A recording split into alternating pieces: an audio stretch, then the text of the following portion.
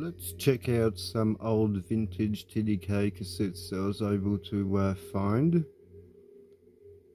and let's start in random order with this one here. It's a TDK D from between 1973 and 1974, if my memory serves me correct.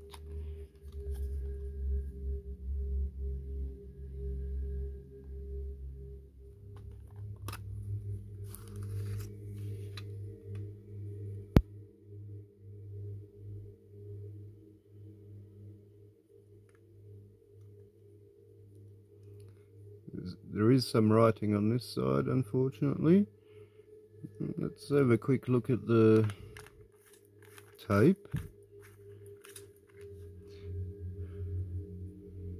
And it is a light brown tape, and that would be about its proper colour. Let's check out the J card. I think this is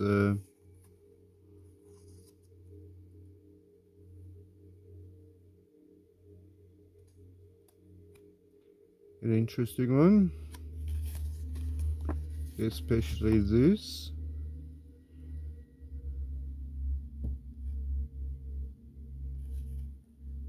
With this radial graph that describes the cassette's parameters.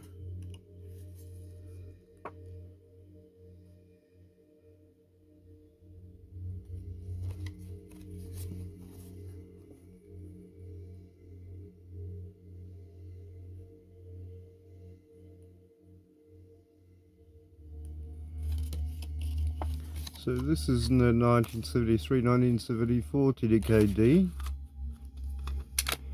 Let's have a look at the 1983 TDK-D.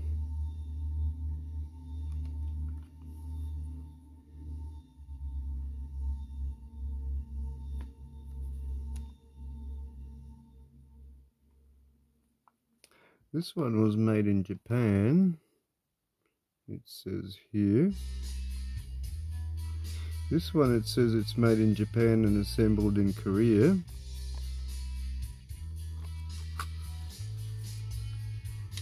And this one's quite posh looking compared to the other one, with its grey shell and silver stickers. It had some writing on there, on top of there with a pencil. I have managed to rub it out with a eraser, and the tape is this bright orange, well, bright orange, that's what it looked like here, but that's sort of its proper colour. This is its proper colour there, something like that. Yeah. Let's have a look at J card and what it says on here. And I've got a really interesting TDK cassette as well. Well, more than one in this lot. This one's from 1983 from what I can gather. And I've got two of these.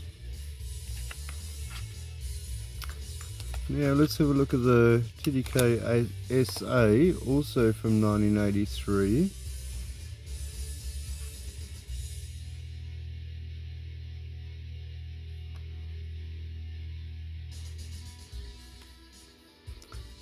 With its frequency graph.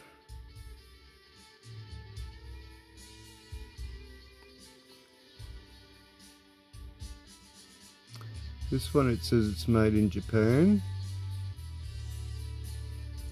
Let's have a look at it. This one's similar to the D, but black and ribbed, and yeah, it's got this texture all over it with a silver sticker. I was also able to erase the writing in pencil on it. Let's have a look at the tape colour on this one. Really dark brown tape.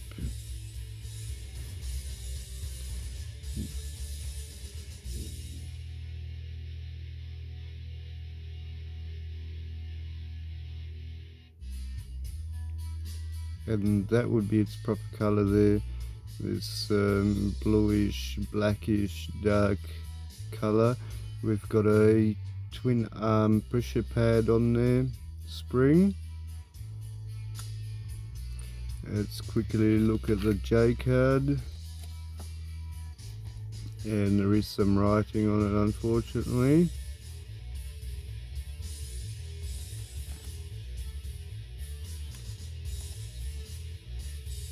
And here's the frequency graph without any reflections of the cassette box itself.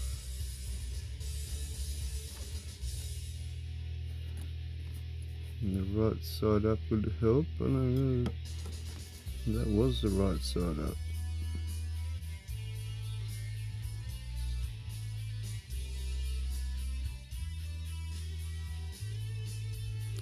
And the next cassette is really interesting.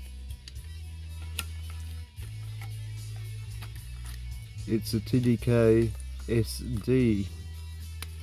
I think this particular one is from 1970, and this was supposed to be, unfortunately there's no label on or the right box with it, but nevertheless, just to have that cassette is good by itself. It's a TDK SD from 1970, I think this one example is.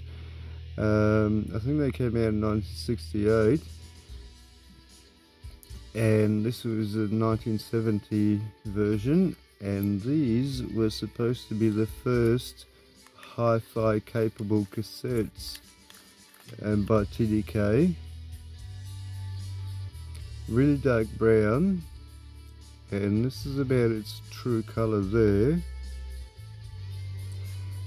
And going by the 45 Spaces site, these were able to record a frequency of in between 30 and 20,000 kilohertz.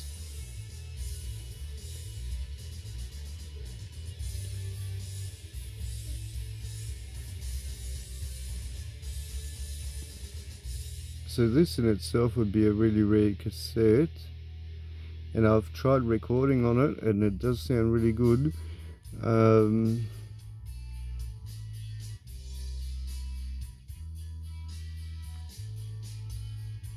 Yeah, it is a good sounding cassette, and if you had the equipment to record on it back then, I guess it would sound good back then as well.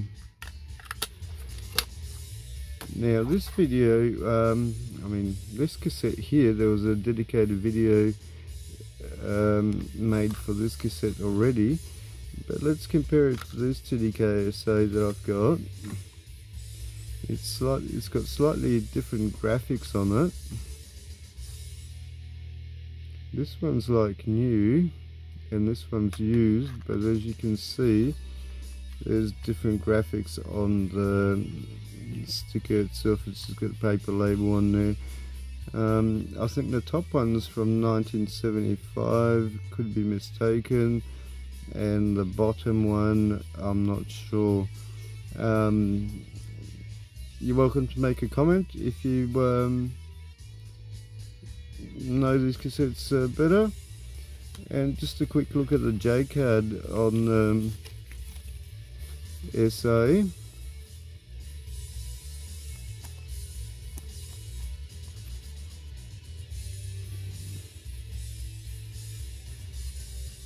A lot of writing, and there's a lot of writing there, and graphs and all sorts. Let me get it upside down again.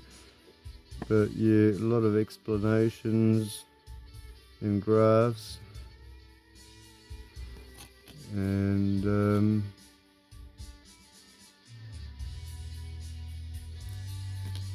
going to take a steal of that and read it later.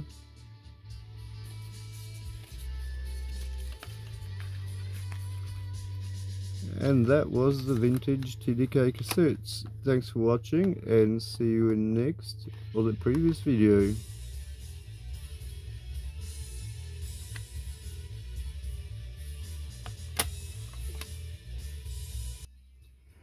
And I'm guessing if you stayed that long through the video, you want to see what the tape looks like on the SA, mid-70s SA, and this is it.